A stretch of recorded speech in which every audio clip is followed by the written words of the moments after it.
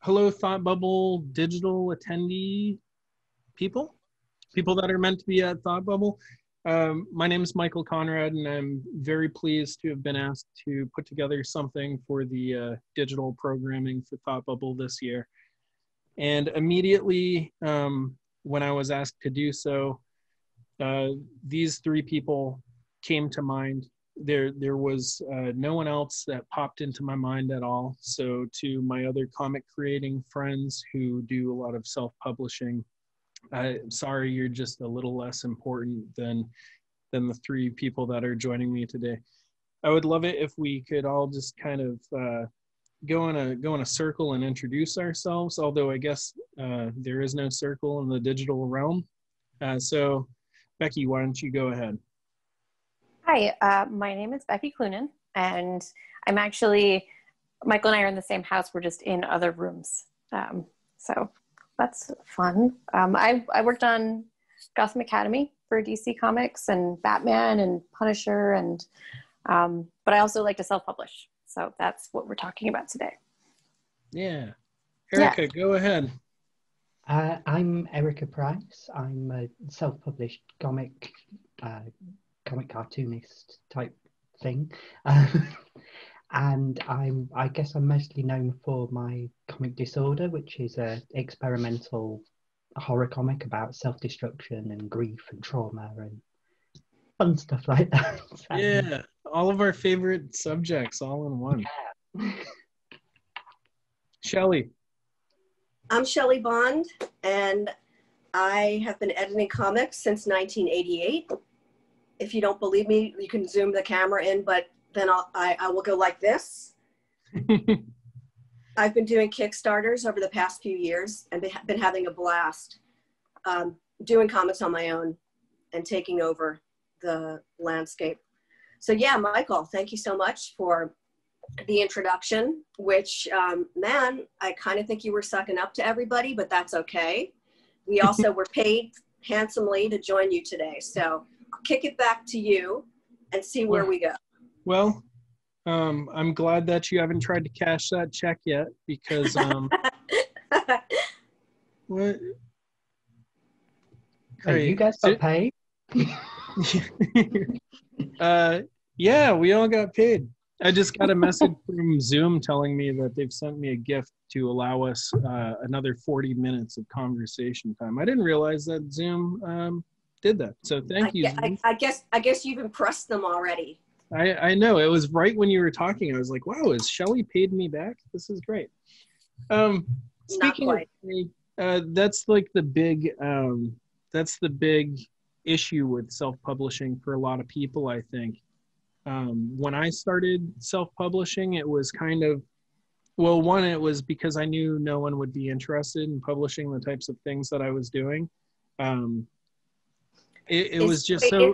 Is this where I'm supposed to bring out the tiny violin and the box of tissues and say boo hoo hoo? Yeah, you feel sorry for, no, it's part of every creator's journey, I think, is that early on moment, and for some of us that moment lasts a lifetime, where no one really cares or believes in you enough to invest in you. For me, I came to comics from playing music, and it was just a means of me continuing to be able to express myself in some way. And I thought, oh, comics are a thing that I can do that's completely just me. Mm-hmm. I totally forgot that I'm not a great illustrator, certainly wasn't at the time.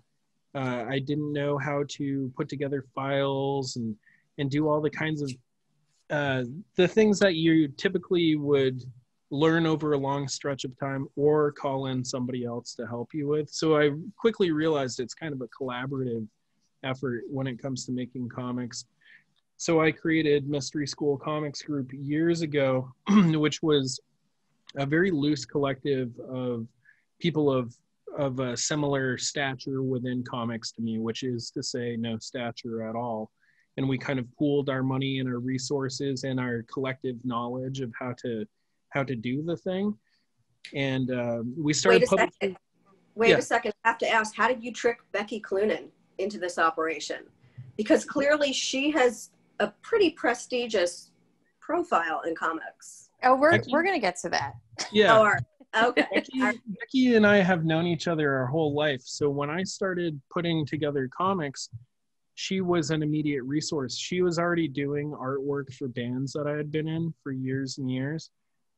So naturally, when I said, I'm going to start making comics, she was the person who was like the first one to read my scripts and to give me like really valuable information. She would send me other people's scripts and give me a lot of feedback on that stuff. But to show you, so when we started doing it, we would do these like little anthologies, and this has always been kind of my preferred size for publishing things. In part because I feel like it feels less temporary than a big floppy comic, which gets damaged really easily. And they weren't, like with this, it wasn't thick enough to be able to, like in later things that we published, we did switch to a bigger size, but it was big enough where it could have like a spine on it. I don't know if that's being picked up. So we went from doing like little smaller, floppier ones to bigger ones with a spine. And that was all done collectively. So where Becky comes into it, beyond being a good person and a good resource to me early on, was when Becky and I started dating each other.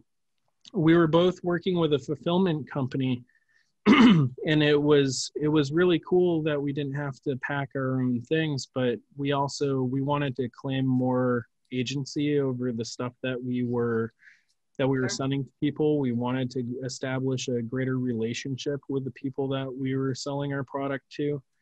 So when we reclaimed our things, obviously Becky Cloonan, you know, she's the god empress of comics. She needed a name to work under, and I said, oh, I've got the name. Like, it's this collective that I've been doing for years and years. But Becky had been self-publishing while working for these big publishers like Marvel and DC, and I'd love to hear about that experience, Becky. Yeah. I started out making mini comics before I was even, like when I was in college. I went to school for animation and ended up in like the Meat House Collective.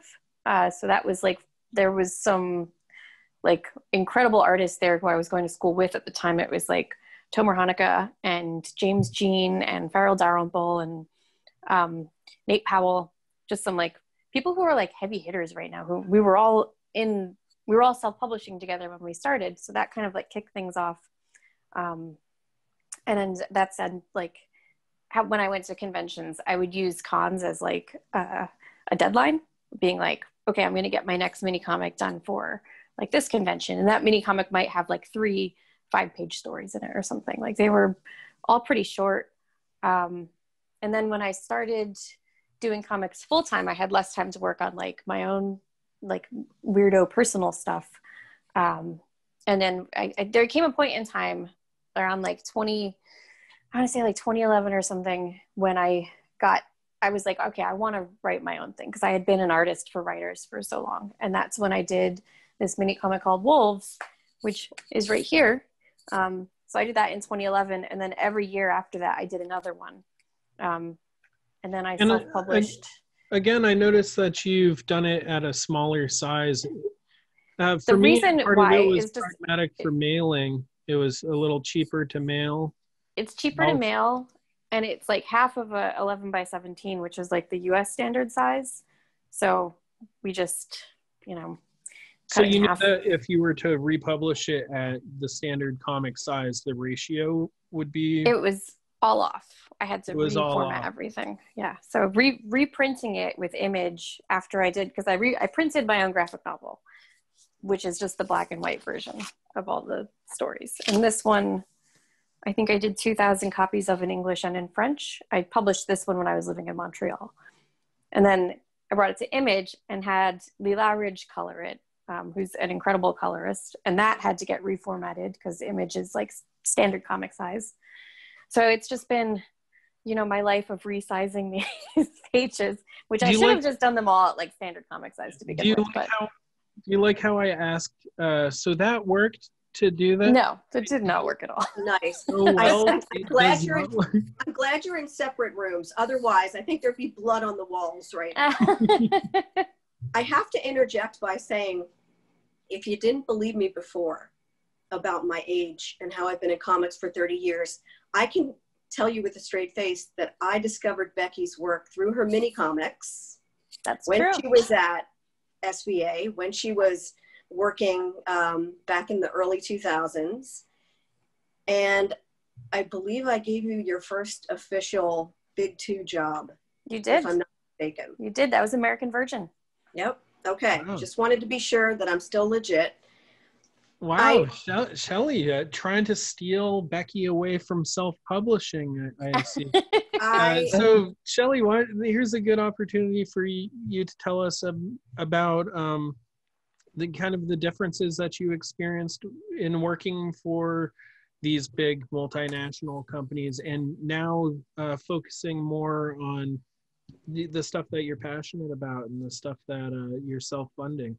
Well, let me just be straight up with you about this. I was not a comics fan, did not get into comics to work on superheroes, and never had any intention of working for the man, air quotes or not.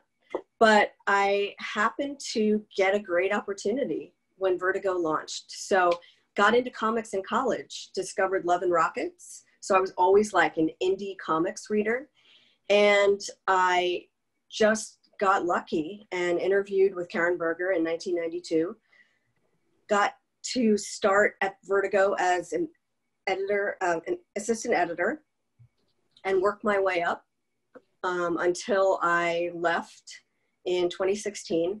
And it was actually a great thing because in my heart, I never thought I would be with a corporation for that long, because I want to make comics that I want to read. I mean, end of. There's working with a corporation, if you love the characters and your dream is always to write Punisher or Superman, good for you, go for it. It's exhausting, but if that's your thing, then you need to live the dream. But for me, I was much more interested in the experimental and arty side of comics. So where I am right now is exactly where I had hoped to be from when I was a teenager, because I've always been into pushing boundaries, subverting expectations, and also just art, art as expression and making cool stuff. So that's what I love about Kickstarter. You can do essentially anything you'd like on Kickstarter. And if you don't know how to do it, it's a community. There are people there that can help you out. So I am 100% into the whole platform of Kickstarter, and it's become a really crowded marketplace because really anyone can do it. You just have to be open-minded. You have to do your research, put in the time. I was lucky enough to go from Vertigo to running my own imprint for IDW. It was called Black Crown. So for 3 years, my husband and I pretty much became a small boutique publishing house. So I learned how to letter comics. We learned how to assemble them and make sure we were doing all the digital specs correctly. I mean, just like Becky said, things changed so much. When I started in comics, we were still learning how to color comics by using color guides. And we had to put the correct percentages of color in pencil on a piece of paper so that the people who were separating our books could actually cut out the film to print color. So it sounds like the dark ages, it kind of was, but a lot changed in the 90s. So you got to keep up with technology because things now are easier and better than ever in putting together comics and to making your comic book dreams come true, like this one, Insider Art. And then actually, right? Insider Art was just met its funding on Kickstarter and is now off to the races, and it's not your first big win on Kickstarter. Thank you. Kickstarter is, before I get into Kickstarter, I just want to say it's really heartening and cool to know that this learning process of making comics and doing so yourself is something that continues on. You're a seasoned pro. So to hear you say, oh, we were learning how to do this and that, and your lettering is so incredible, and to know, oh, something that you just taught yourself how to do over some time. Yeah. Hot kettle. I mean, that's you as well. You letter your own work. You're doing your own art. Yeah. I mean, you're throwing out compliments, but you need some props as well, because thank you so much. The bottom line is, don't let anyone tell you what to do. Just step up and swing. Just do it. And if you fall on your face, just step up and do it again. I mean, that's basically how people get ahead in life. And I think what happens sometimes when you work for corporations for many, many years, it's very easy to get bogged down. It's very easy to listen to someone who's above you on the food chain tell you, it's a little too weird. It's not quite right. You're being self-indulgent. Too bad. You know, life is short. We're all living in these strange pandemic times. This is the best time to just say, forget everybody else. I'm gonna make the book that I was put on planet Earth to promote. And that's another really important part. You got to promote yourself. You got to come up with ways that make you stand apart from the crowd. And again, the community in self-publishing and in indie comics is unlike any other. And so you just have to reach out. I used to always tell people when they were breaking into comics, go to conventions, go to tables, talk to artists, talk to writers, talk to editors. They've been in your shoes. And there's nothing people like more than to help other people and pay it forward if they're good people. If they're not good people, if they're trash, just walk away. It's very simple. Speaking of community, I'm going to get back to you, and we'll talk about what's scary about Kickstarter.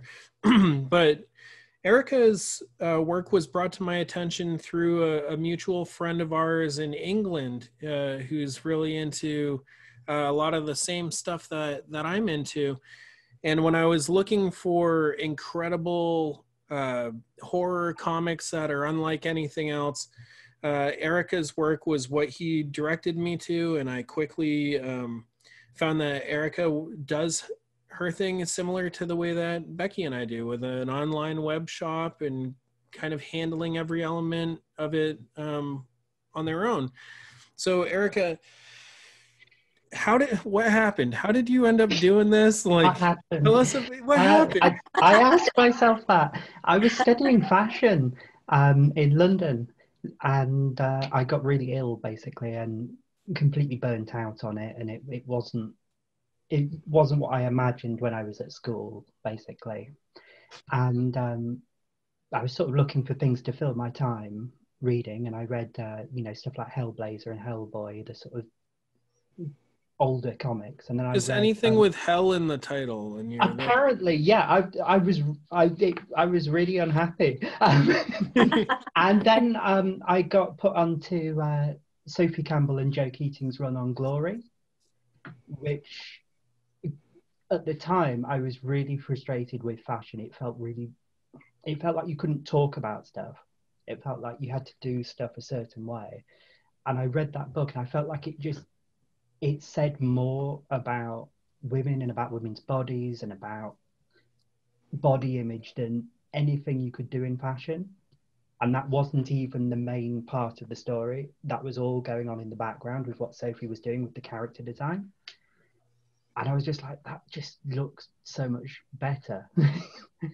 And so it sort of got to the point where I wasn't well enough to continue the course. And so I was sort of sat there going, well, what am I going to spend my time doing? And I thought, well, I can draw human bodies because I'd done fashion illustrations, so I'd give comics a go, and then found out that there was a lot I needed to learn.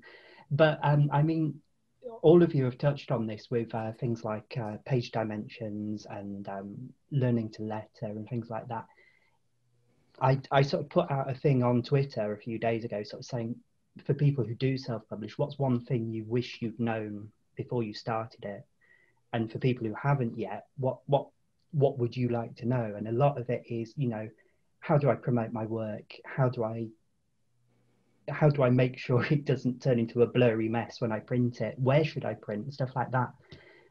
And I feel like we've answered that really well. Part of it is trial and error, but also part of it is community and just going and asking people, and going to conventions. People, if you say to people, oh, I'm thinking of doing it, generally they're really excited for you and they'll give you a lot of advice. And obviously at the moment you can't just go to conventions, unfortunately, but social media and stuff, a lot of people are quite happy to chat a bit on social media still. So it's definitely, as a community, it's very nurturing, I've found, certainly compared to where I was before. So yeah, I just sort of fell into it as a sort of something to spend my time doing and found it really fulfilling. And for the sort of self-publishing and selling stuff, I started at the start of this year, and the plan was to start. That really just since the start of this year. Yeah, so I've been making comics since 2017, and Disorder came out in America through Diskette Press last year, and I started the self-publishing, the UK edition of Disorder this year. And the plan was to go and do some conventions for the first time, and then that quickly turned out to not be the case. So I sort of had to quickly sort of think, oh God, I'd ordered all my stock already. So I was like, oh no. Oh, that's terrifying. And at the time, there was sort of a short period in the UK where we weren't sure if what was going to happen to the post offices either, if they were going to shut. So it was a bit like, luckily the post offices were still going. So I sort of focused on selling online instead. And it's gone okay. I know that Shelly has had Insider Art was in its initial life was available on Gumroad at suggested donated rates. Becky, have you ever had any of your stuff available on Gumroad? Or I know you've got a couple things on Comixology through Comixology Submit, right? Yeah, I've never done Gumroad, but I love buying things on Gumroad, so I've always wanted to try it. But for whatever reason, I'm just, I'm so stuck on getting these print copies out of the house. So. Erika, is your stuff on Gumroad or any other place on the internet? It will be. I will have something on there by the time this goes out, but at the moment, no. Disorder started as a webcomic, and sort of I want to keep it sort of freely available as a webcomic. So it didn't really make sense to do a digital edition of the book. But my next book, which is coming out in November, will have a digital version on there. So I've been having a look at it, and I think what's nice about where we are today with comics is that you have the option to do both. And I think what's really important to impart to people who think about digital is that it's cheaper for you as a self-publisher. However, there are always fees, no matter which road you choose. A company like Gumroad will take a percentage because, of course, they're providing a service to you. And I have to say, as someone who's just used it for the first time for Insider Art, it's been terrific because it's pretty seamless. Once you actually prepare your digital files and upload them correctly, basically you just wait for your payment to come in once a week.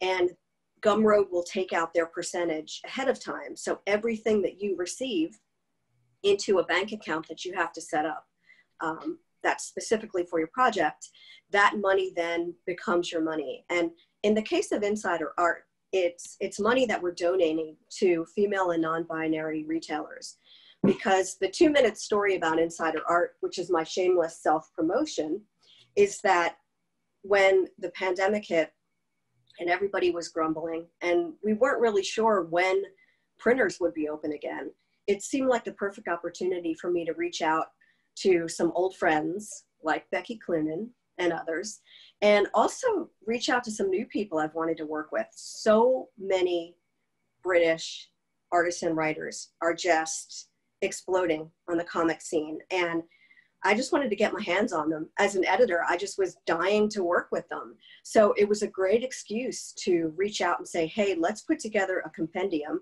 of comics, crafts, and cats, and do something that not only we could be proud of, but let's look after our own. Because at the time, you saw a lot of big publishers, you know, raising money for very worthwhile charities like Hero Initiative and Bink, but those charities were not specifically focusing on marginalized genders. And there are a lot of big companies that talk about it. They love buzzwords like diversity and inclusion, but they don't have the proof, and that's what this is. So in under 3 months during a global pandemic, and I've said that 3,000 times, but that's how I sum it up, 150 female and non-binary creators came together and created this wonderful compendium. 270 pages, all ages. It's comics, crafts, and cats. There are 8 editors. We were all challenged to fill 30 pages each. The premise was an art house. Everybody got a room. I took the garage because I came up with the project. So I was only doing this if I could have a garage band. So that's my section. But there's terrific work by other wonderful female editors. And we just invited as many people as we could. And those people donated their time. So it's been up on Gumroad. We've raised over $6,000 right now. Wow. And we've been divvying it up to 28 female and non-binary comic book retailers who've been terrific and very appreciative. And this gives me a moment to thank everybody who's watching or everybody who might go to Gumroad.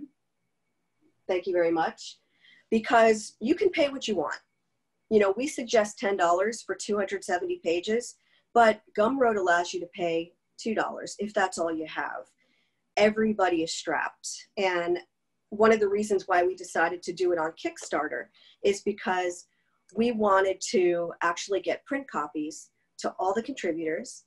And we also wanted to make it available to people who prefer a paper reading experience. I'm old school. I'm a paper purist. It sounds like Becky is too. I like holding a book. I like holding a book in my hands. So we went to Kickstarter. And one important thing that I want to impart to people who are thinking about using Kickstarter, the one caveat they have when you put together a book, you cannot just donate all the proceeds to charity. They have certain guidelines, and I highly recommend that if you're interested in Kickstarter, you not only go to their site, read everything you can, and it's a pretty intensive 101 on how to join, what it takes. They've got a great Q&A. They've got people who put up their do's and don'ts, trial and error, seasoned pros who've kickstarted. But also book an appointment to talk with the Kickstarter lead, whether you want to work for their comics division or a different division. They've got people who are creating films and music and all kinds of like strange devices. Make sure you talk to the lead. That's why they're there. And they'll set up a time to chat with you over the phone or through Hangouts or through Zoom. They will impart valuable advice. Because one of the things that actually we looked into even before going to Gumroad digitally was whether we could just go right to Kickstarter. And the answer was no, because we could not just set up a charity for our female and non-binary retailers. So we went to Gumroad first, and we're keeping Insider Art exclusively digitally up on Gumroad so that we can continue to raise funds for the retailers. But we went to Kickstarter to make the books, and thanks to 777 backers, we're going to be printing 1,200 copies of these, which, by the way, I'm correcting this weekend. So this was a nice break from my day job, which, by the way, my day job is a day for night job. Because if you wonder who the person is who's actually correcting mistakes, putting together the bio section, tweaking the font size, which for some reason was a little too big on this page, I have no one to blame but myself. Because part of Insider Art, even though I came up with the conceit, I wanted to do the assembly and the design and a bunch of the lettering. And I knew I was going to have to do it myself. So that was my big project during the pandemic. So. Well, that's the brilliant part about self-publishing, right? I too did the thing that people said that they were going to do at the beginning of COVID and being isolated. I said, oh, I'm going to make some mini comics. In quick succession, I made 2 mini comics that are available at mysteryschool.bigcartel.com. And on the very first one that I did, there's a typo on the cover. Two significant typos on the cover. And when you're self-publishing, there isn't somebody that you can be angry at. You can only look inward. But a friend of mine said, hey, everything that you do, that's just the first draft of it. The thing's going to have a life that goes on beyond you publishing your mini comic. Maybe you'll do a collection of them later and you'll adjust it then, or when you reprint it, it's an opportunity to do that. And that sounds like that's where you're at right now, Shelly, is taking these things and tweaking them. And I'm sure when you get the final copy of it in your hand from the printer, that'll be the day where you flip it open and you'll find, oh, there's a thing that I missed right there. Wait a minute. Are you saying I'm not perfect?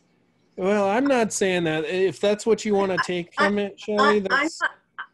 this is the mic drop for me. No, seriously, I think that's the truth about anything you do in life. Like, you can't beat yourself up. The best thing of all, Michael, that you said is that, like, people talked about doing things like making their own mini comics, writing, drawing, learning how to play the guitar. Most people are all talk. There's a real difference between theory and execution. And, like, bravo to you for actually walking the walk, typo or not. I'm dying to know what the typo was. Can you share it with the viewers here? You know what, as someone with a keen eye, and maybe not even a super keen eye, will discover it, but I'm not one to point out my own flaws.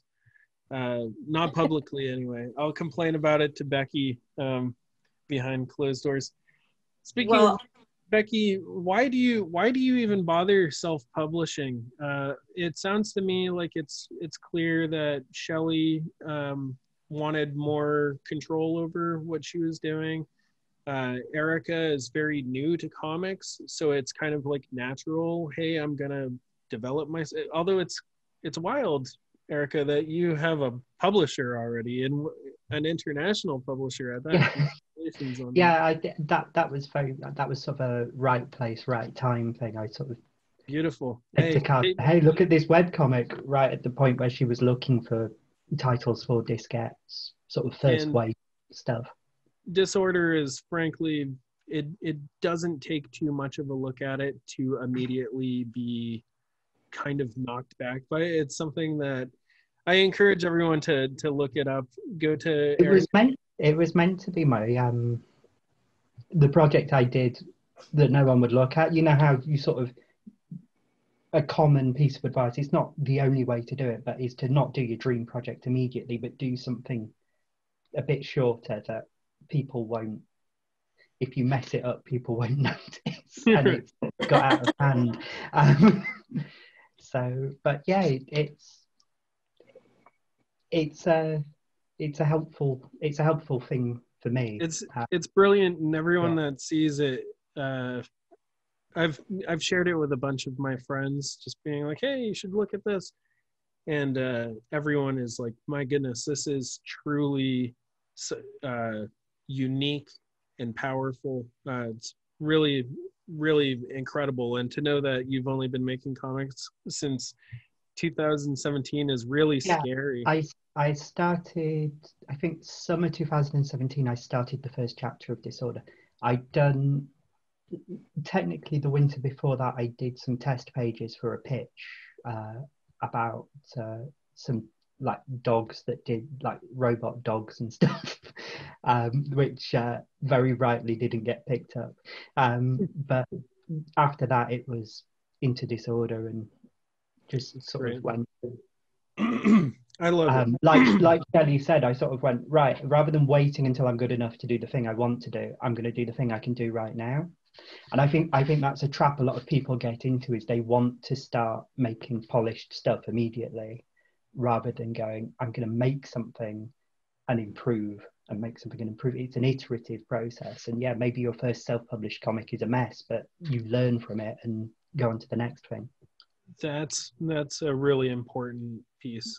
I'm glad that somebody said it because yeah, it is some of my early stuff I'd rather people just never saw, and thankfully no one ever saw it because no one cared. So that's like the consolation that you can give yourself early on, is that, hey, if a lot of people see it, it means it's doing something right, and I'm doing something right. And if not many people see it, then it's nothing to be embarrassed about. Not that it's anything to be embarrassed about anyway. It's your creation. Becky? Right. I think it's the evolution, you know. Sorry, I don't mean to step on. I'm dying to hear Becky's answer, but I think what everyone's saying here is so true. Look, you got to be fearless. You just have to go for it. You can't, you know, you're doing it for yourself first and foremost. So you got to put yourself out there. And I think the other thing about community that is important, it's like there are always people that are willing to be your beta reader. And you see that on social media. If anything, I think that's the best part of social media. If you're a writer and you need an artist, my goodness, there are so many people that are hungry to just start drawing. And you can find people in your circles on social media. With Kickstarter, the nicest thing I've seen to come out of COVID is that a lot of people on Kickstarter start to help promote each other through their campaigns. And even if they can't afford to, actually back someone's campaign, then they often promote their campaign within their story. So that's pretty cool. But over to Becky, because I just stepped on her moment to explain why she's self-publishing. Why do you do it? I don't know. I've just been doing it for so long. It feels like if I wasn't doing it, something would be missing at this point. Some of it is that I've like made these short stories that I've been doing are all kind of like in the same world. So it makes sense to continue doing them that way. I just like doing everything myself. That's kind of nice. I don't know. I think it's just one of those, like an itch you got to scratch, you know, after a certain point, you just... Can we talk about your tarot cards for a second? Because I could not believe my eyes. Becky, they're magnificent, and they're sold out, if I'm not sold out. mistaken. Do you have any that you could hold up for the camera? Yes, I do. Let me see, my box is over here. So this is the box. It's got a little foil on it, which was fun. These cards, so here are the cards. They're all based on my mini comics. So it was like a different way. Speaking of being self-indulgent, that's what these were. It was a very self-indulgent project of me being like, oh, I want to do oracle cards of my characters, you know? It's but that's incredible. And you know, self-indulgence is a fine thing. I mean, my MO in comics now is, if you like my style and you like the types of stories that you see my name in the credits on, then follow me and read my stuff. You know, I like to work with people who tend to do the same things that I do and watch the same TV shows that I watch and study the same films that I do. So I think that's great. But continue. Yeah, it was fun. Show us the cards. Fun. Could you put the cards a little closer to the camera? Because I really think they're beautiful, and I think people need to see them in close up. I believe, did you say it took you like 6 months? You've been working on them for a while. Oh yeah. Here's one of the cards. Wow. Yeah, these cards, speaking of formatting again, I had done them originally as like a larger set. Here we go. So this is the original set, was screen printed and then we had to collate them all ourselves. So that they're like, the new ones are a little bit smaller. The new ones are digitally printed on actual cards so you can shuffle them. Because the original run was so limited. It was basically like an art item. And I've had people be like, oh, I'm scared to shuffle them. So they don't. That's one of the neat things about self-publishing too, to kind of tie it into the to that idea, is there's no real, you had mentioned earlier, when you brought your book to Image, they want to do it at this particular size. When you're self-publishing, it's just whatever the heck you want to do. If you want to do an oversized thing that no one's going to want to buy because it's out of control and won't fit on your shelf. Right. Yeah. you can do these self-indulgent, and I think I agree, self-indulgence is important and it's a good thing. It's a virtue. A lot of it's finding ways to fund the project in the beginning, because it's like a big investment up front. We're lucky with what we've been doing with Mystery School, each thing that we make kind of funds the next thing that we make. So you invest in your first project, and we've gotten to a point where it just kind of sustains itself, and it just keeps us going. I think, Erika, you do stuff on Patreon, which seems a really cool way to speaking of, I was saying that I was self-indulgent, with doing your disorder art and putting that stuff up there. And I want to hear more about that. Yeah, so to sort of tie it into what we've just been talking about, you have Patreon is just sort of a subscription platform. So what you do with it is entirely up to you. I have friends who run zine mailing clubs out of their Patreon, where if you join that month, you get that month's zine posted to you and stuff like that. I know people who use it for essays. I use it as sort of a place to stick everything. So sketchbooks go up there, short comics go up there, work in progress stuff, scanned by scripts, things like that. And it's just it's a sort of regular download of what I'm up to and what stuff I'm doing. And that's great to be able to put together a community like that cares about the work that you're doing and kind of sees behind the curtain a little bit, so that when your next book comes out, they're kind of primed. I know I'm primed just from reading what I've read thus far. It's really neat that you're giving your fans an opportunity to see your work as it's coming along, and to see older stuff and the sketchbook stuff, I'm sure, is brilliant. I think that comes from I read a lot of Kieran Gillen's stuff on how he writes and his artist notes for his comics and stuff like that, which really helped me to sort of showing people how you're doing stuff is a really great way to help them do stuff, I think. Absolutely. Yeah, process. Yeah. I love process stuff. I love back matter. I love that your Patreon sounds like the graphic novel back matter that I want to read first, It's like, or if you've read the comic, all this stuff goes to inform what you were doing with that. So it sounds like such a great outlet. Yeah, sort of in the first year of it. So Disorder came out of, I spent about 2 years doing art psychotherapy as a patient, not a therapist.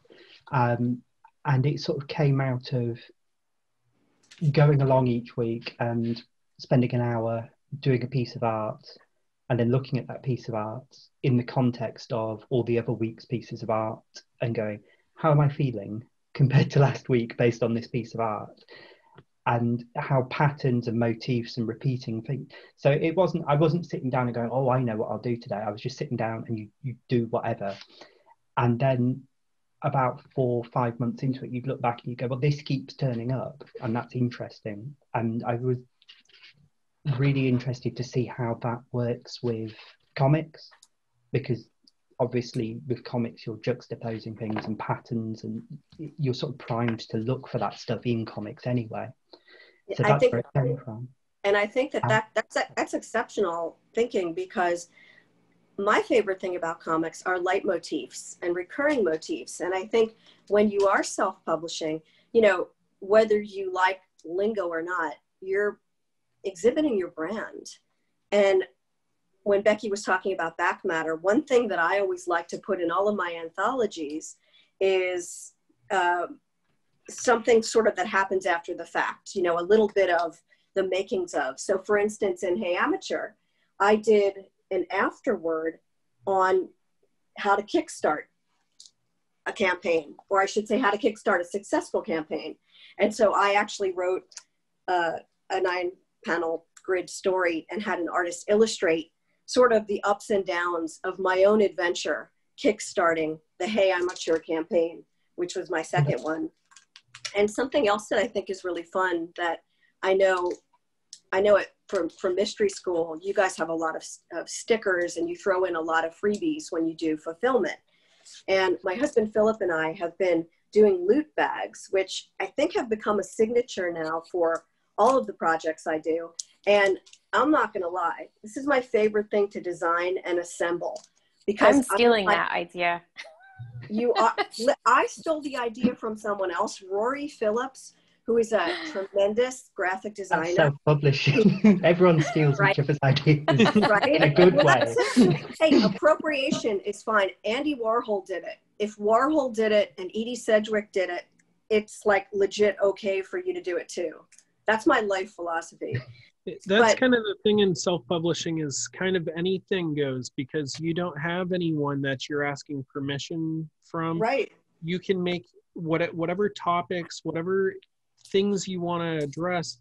There's stuff that happens in self-published comics that could never happen even at the most liberal-minded publisher, because there's just too many cooks in the kitchen. When you're self-publishing, it can be you just being as bad as you want to be.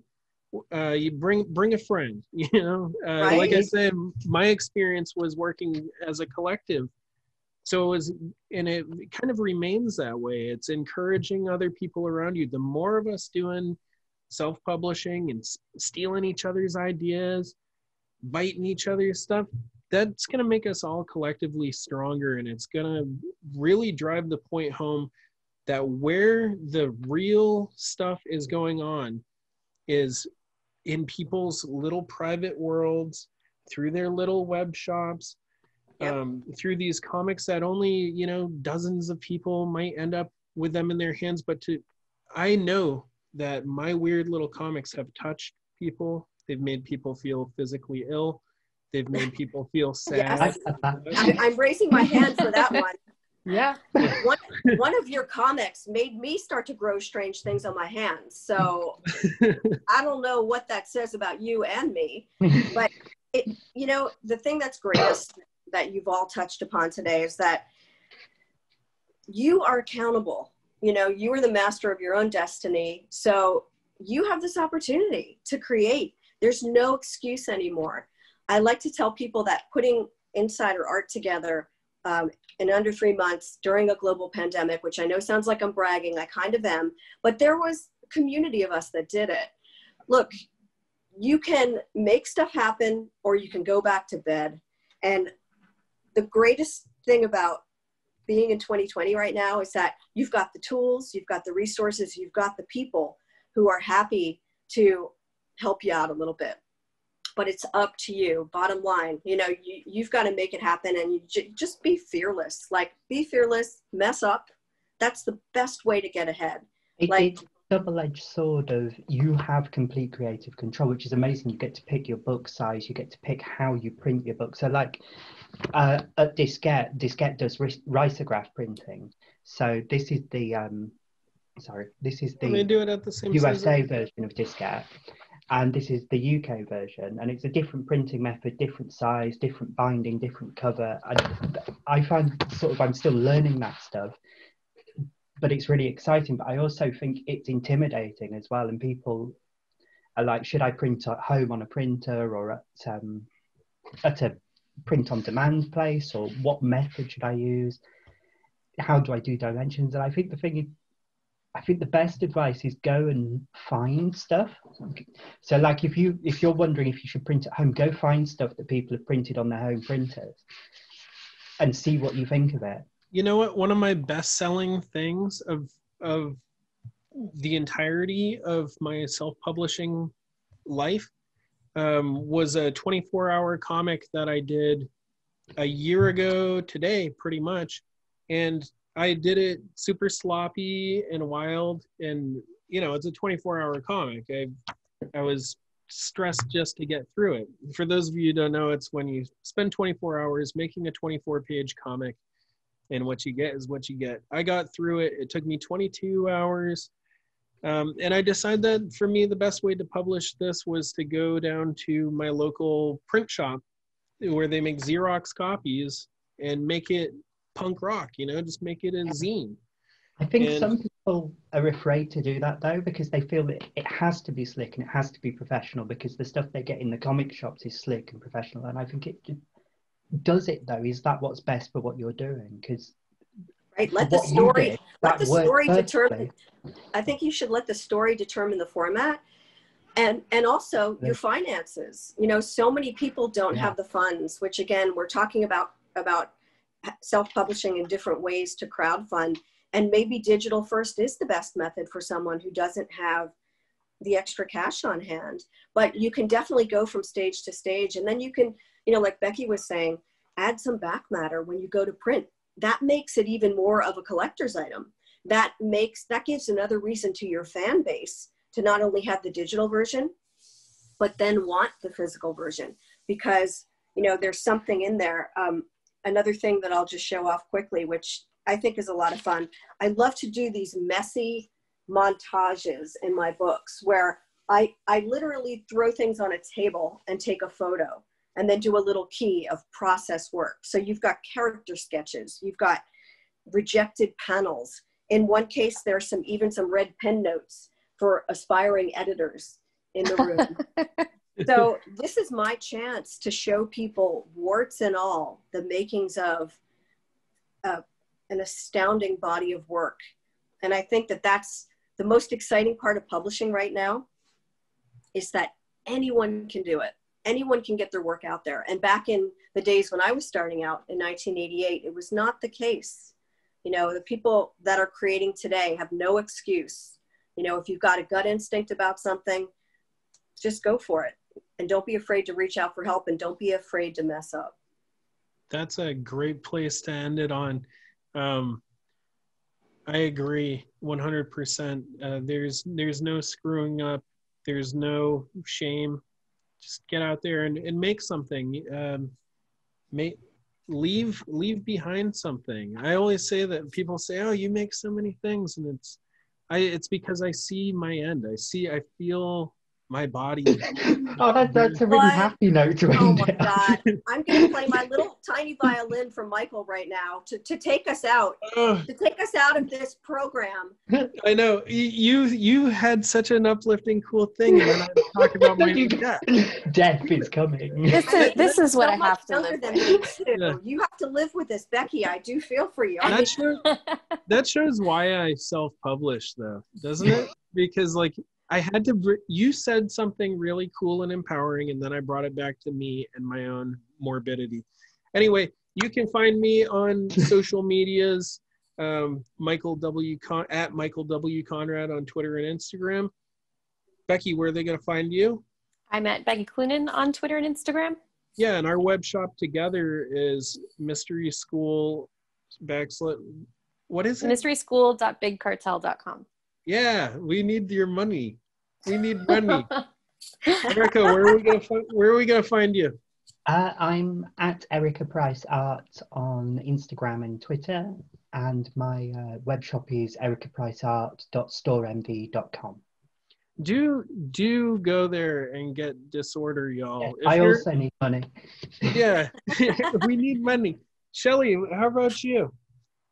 I can be found on Twitter at SXBond, on Instagram at SXBondImprimatur, on Facebook, and I've got a website for Black Crown that's still very cool to check out. There are 10 amazing great graphic novels I edited for IDW a few years ago. You can go to Black Crown HQ, and yeah, just keep making comics, people.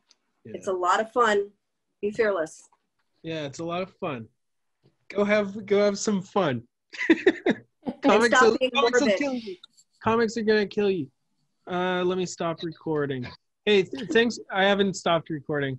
Thought Bubble, thank you so much for having us. We love you, and I hope that everyone's being safe and that we get back on track and that we're all able to have our meat bodies together in the same room again one day. Goodbye.